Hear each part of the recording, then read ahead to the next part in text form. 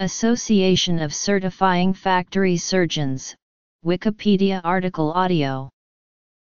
The Association of Certifying Factory Surgeons was founded in 1888 and was based in Manchester, with branches in other cities.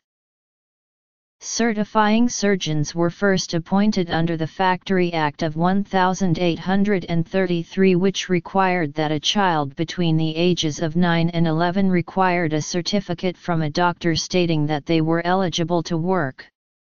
They were required to report on certain accidents and to certify that children appeared to be of a specified age and with normal bodily strength appropriate to that age. In 1874, the association reported that between 20% and 50% of those presented were rejected as either underage or unfit. The archives of the association from 1892 to 1969 are held in the University of Manchester Library. The 1911 annual general meeting was held in the Trocadero restaurant and reported extensively in the British Medical Journal.